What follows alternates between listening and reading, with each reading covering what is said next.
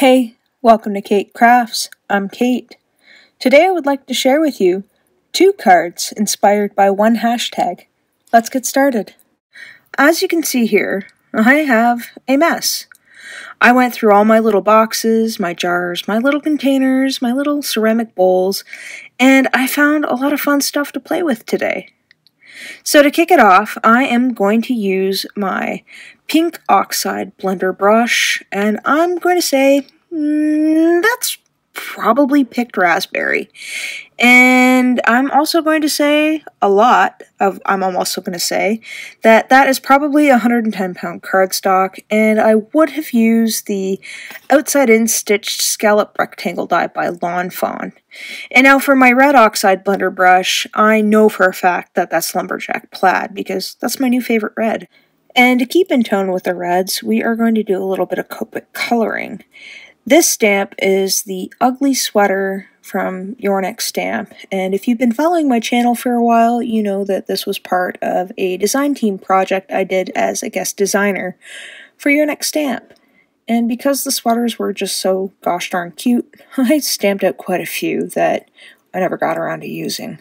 So while we're on the topic of using some old stuff, I should probably tell you a little bit about why these 2 cards are inspired by a hashtag. Shop Your Crafty Stash is a new hashtag-driven series about using items in your stash that you haven't used in a while, or that you haven't used yet. I know I have that problem. How about you? This challenge was started by my friend Jordy over at Jordy's Cards. These projects are posted over on our YouTube channel, and all are welcome to join in. If you don't have a YouTube, don't worry. Just post your makes on social media and use the hashtag #ShopYourCraftyStash. And if you want to, go ahead and tag Jordy in it. I'm sure she'd appreciate it. And while you're at it, don't forget to take a peek over at Jordy's Cards. I'll leave her link to her YouTube and her Instagram, so you can go over there and check out how wonderful her makes are, and maybe even say hi. So now I'm just going in with a little bit of pink here, and lightening everything up. And the one thing I found about the Recollections brand paper, the 110-pound that I've been using, is that I have to be careful with how many layers of Copic coloring that I have, because I find lately that they tend to bleed quite a bit, especially when I'm dealing with small spots like this. I find that they don't go well, so I end up having to go over them with a white Jelly Roll pen. So here I'm just playing around with some placement here. You can see I've got that stitched square, I believe. It's the outside-in stitched square, square? I can't remember.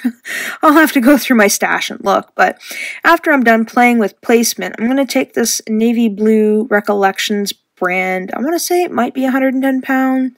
It might be 65. I can't remember. But I'm just cutting it down to size to fit this panel properly. This is going to be an A2 size card. So once I'm satisfied with the size of it, I think I'm going to mount that back down onto a rectangle stitched, I believe. It's the outside-in stitched rectangle die by Fawn. And I wanted to make sure that you could see that stitch where the blue kind of goes over it. So I'm going to use a little bit of glue, scratch that. I'm going to use some tape runner. So I'm going to throw some tape runner down just to make this stick really quick, because I had another card that I wanted to do and I didn't have a whole lot of time, as usual.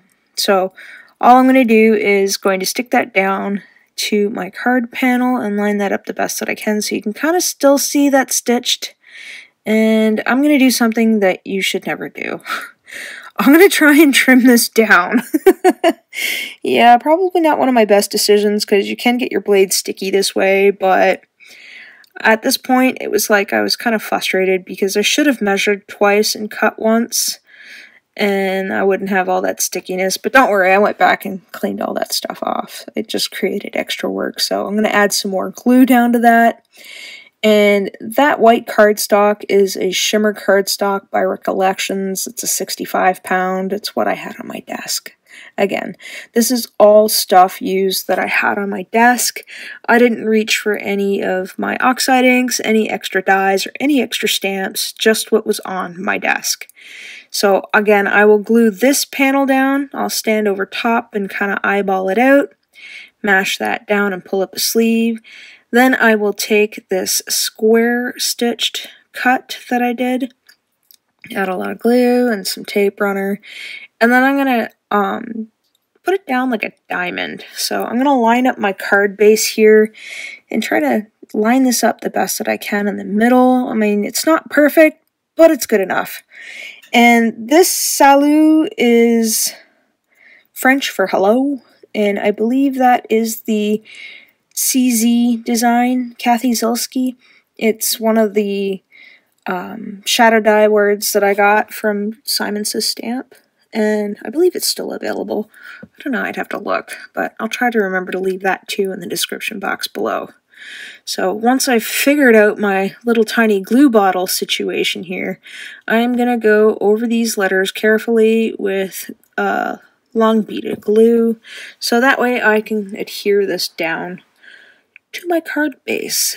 And once I've put down enough glue to be able to stick this to my card base, I'm going to play a little bit more with the placement, as I wasn't 100% sure how I wanted this. So I figured I'd settle on this. I'd line that salut, which is French for hello, as best that I can, and next I'm going to glue down the little ugly sweater. And I'm going to put this off kind of even, if you know what I mean. So I'll put this off to the side and at an angle, because I figured why not. This is a scrap card made out of all the scraps that I had on my desk, and yeah. So next on the list, I've got some little half pearls that I want to put on the card, but I'm not quite satisfied with the color. Now, I thought about these pink and mane pearls, but I decided not to. So I'm going to pull these guys out. I forget what brand this is. It's kind of hard to tell. I think I got this in a D-stash box from Scrap and Stamp like over a year ago. And I remembered that you can take alcohol markers and color your beads. I know somebody had commented this on my last video, and it was kind of funny because I remembered I did this in this video, and it's like, ooh, great minds think alike. So whoever sent me that link, I forget who off the top of my head, it was like you were reading my mind. Thank you. You're the best. Anyway, so once I've colored in those beads or half pearls with my Copics, I'm going to put them all over my little card here, and then all I've got to do is put it on a card base. So I've got this light blue colored card base that I had on my desk, and voila, tout fini.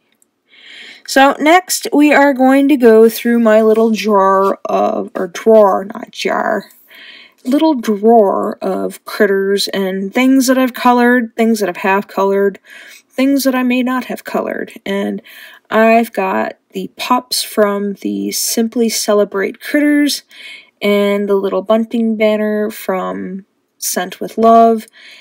And I believe the thanks is from, if I'm not mistaken, Simply Fall Sentiments, or Scripty Fall Sentiments, I think it is. And because I didn't have it stamped out, and I just had the shadow cut out, I am going to take this black glazed Sakura pen, and I am just going to handwrite in where the stamp would be, because I wasn't allowing myself to grab anything extra. So I'll let that set off to the side to dry, and I've got a bit of this glitter cardstock, I want to say. Yeah, it's the glitter cardstock. Again, this is Recollections brand. I've got a lot of Recollections brand because I do have a Michaels in my city, and I tend to buy a lot of fun paper from there. And that's where my heavyweight cardstock comes from as well. So I'm taking this scrap of glitter paper, and then I'm going to take my Post-it note because I don't want to get my fingers stuck in there and cut off. And this is a little tip that I learned somewhere on YouTube. I can't remember who, but they showed you if you stuck it to another piece of paper, you could save your fingers. So I've cut that short enough to where it looks like a ledge, and I've cut it down enough to where it would fit through the, not through, but to each of the stitched lines, so they're not going over the stitched line.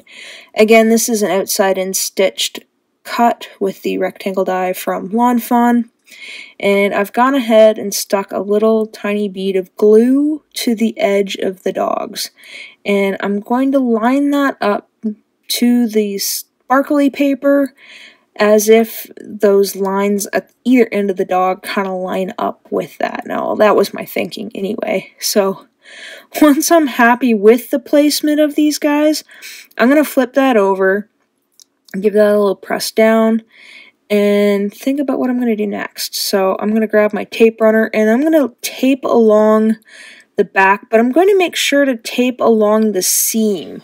There's that seam there because there's just a little tiny bit of glue holding that bit together, and because this tape runner is in little tiny rectangles, I'm able to fold down the excess that's kind of hanging over, and that's the type of tape runner that I enjoy using. This is I think it's the Easy Runner tape, and you can get them in squares and dots, and I prefer the rectangles because I sometimes don't have a straight hand when I'm laying it down, and I like that I'm able to fold them over. So once I've got everything glued down the way I like it, because this video is already long, I'm going to take the back side of this panel and I'm going to put over some more Easy Runner tape. So once I'm happy with how much, I'm going to figure out what I want to do next. So now I thought about just putting this on a white panel card, but then I remembered I still had a little bit of red Oxide ink for Lumberjack Plaid on my brush. Now you can see how much lighter this is because I used a lot of it on my other card, and if I press hard enough I can get a little bit more out of there. So that's what I did. So once I'm happy with the amount, make sure I'm putting it on the right way, I'm going to adhere that down to my card base, and my card will be done. Now, I'm not going to bother putting on any embellishments on this one because I thought it was cute as is, and I didn't really have any embellishments that I liked on my table that I thought would go well. I mean, I probably could have colored the half pearls in, but I had already used them. So once I'm happy with the placement, I will push that down, and here is my finished card for the first one. Here is my finished card for the second one, and here you have both of them together. I hope you enjoyed today's program, and I hope you play along with the hashtag. And as always, thanks for hanging out with me today. Take care.